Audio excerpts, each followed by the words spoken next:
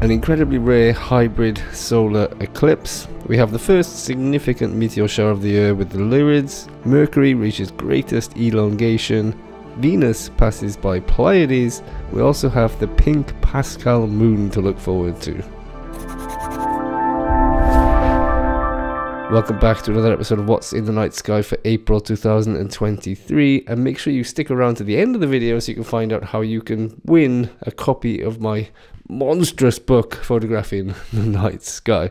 Now, full moon this month is on April the 6th, and it's the pink moon in the Native American cultures, and it's sadly nothing to do with the color of the moon itself. It's simply because this moon coincides with the blooming of the Phlox subulata flower in North America. To Christians, it's known as the Paschal moon, which is the first full moon after the March equinox, and it also marks the date when Easter will occur. So Easter falls on the Sunday after the first full moon, which occurs on or after the March equinox. So Easter this year will be on the 9th.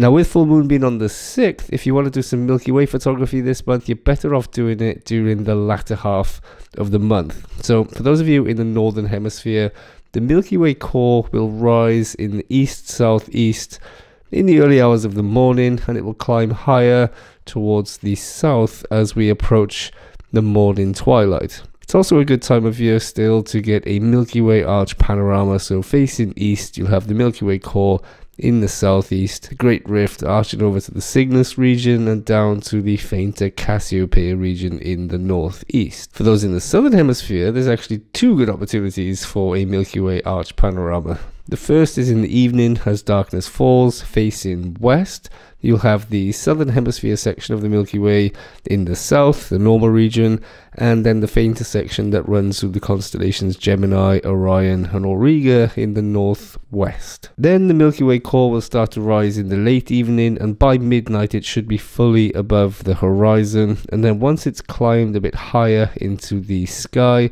there's a second opportunity for the Milky Way arch panorama facing southeast. It's also a good month to spot the most elusive naked eye visible planet, Mercury.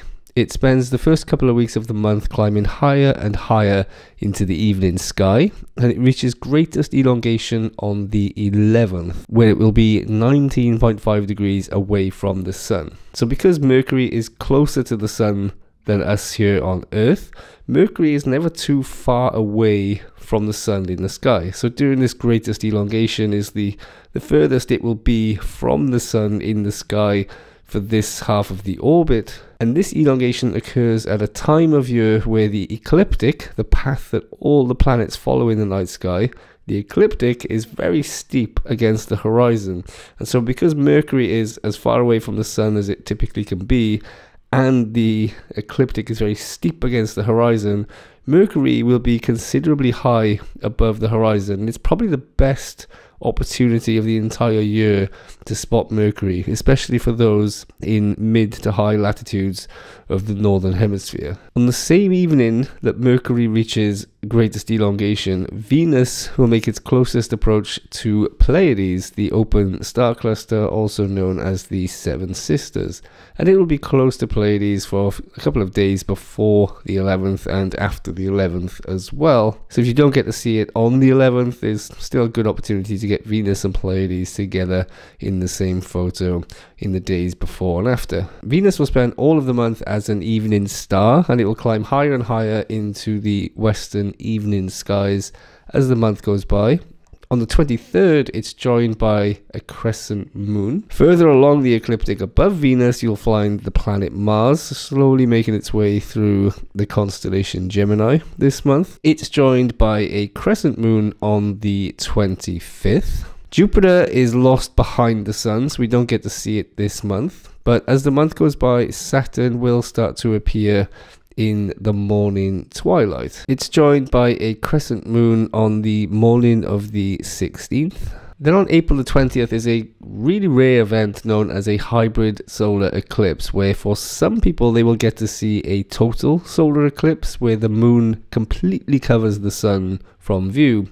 But then other people further along the path of maximum eclipse will only see an annular solar eclipse where the moon is not close enough to Earth to completely cover the sun from view, and you end up with a ring of fire around the moon in the sky. The thin corridor of the maximum eclipse will pass through the Ningaloo coast of Western Australia, where it will appear total, and then stretch through West Papua province in Indonesia and sweep across the islands of Micronesia, where the eclipse becomes annular. The eclipse ends out in the Pacific Ocean, about 1900 miles east of the Hawaiian Islands. Only a small number of people will be able to enjoy maximum eclipse, but for a much larger region there will be a partial eclipse, and this includes people across all of Indonesia, Australia and Papua New Guinea, as well as several other areas in the Western Pacific.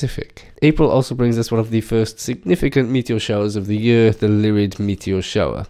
It's active from around the 15th until the end of the month, but it will peak on the night of the 22nd into the morning of the 23rd, where a crescent moon will set in the late evening, meaning viewing conditions are pretty perfect. The radiant point of the meteor shower is in the constellation Lyra, which for those in the northern hemisphere rises into the northeast in the late evening and continues to climb higher into the east as we approach the morning twilight. The higher the radiant point is in the sky, the more likely you are to see meteors, and during the peak it maxes out at about 18 meteors per hour. Remember though, you don't have to look in the direction of the radiant point. If the radiant point's in the sky, meteors are going to fall all over the sky, just that if you trace a line backwards from where the meteors streak, they all point towards the same point in the night sky, the radiant point. Now, as the radiant point has quite a positive declination, it is best viewed in the northern hemisphere. If you are in the southern hemisphere, your best bet is to face north in the pre-dawn hours and hope you can see some meteors over the horizon. And that's all I've got for you this month, guys. Here's a quick summary of all the events. Let me know which ones you're most looking forward to in the comments down below. Now onto the hashtag WITNS. For those of you that are new here, every month I set a target subject or theme for people to photograph and then upload your images to social media using the hashtag WITNS. I then pick my favorite 3 for a prize. Third place wins a copy of my Astro Workflow Lightroom presets. Second place wins a What's in the Night Sky hoodie, and first place wins a copy of my book Photographing the Night Sky. Last month I asked you guys to photograph the zodiacal light. When I've done it in the past I didn't get many entries, but this time around I really struggled to pick some winners, and I was really surprised that people were making the zodiacal light the main subject in the image. So in third place was Marina with this image captured from Gran Canaria with the zodiacal light and Venus glowing above Tenerife in the distance there. Real nice cloud inversion going on above the clouds in a really nice little forest up on the hills, and yeah, just really loved the way this was naturally processed and just enjoyed the overall feel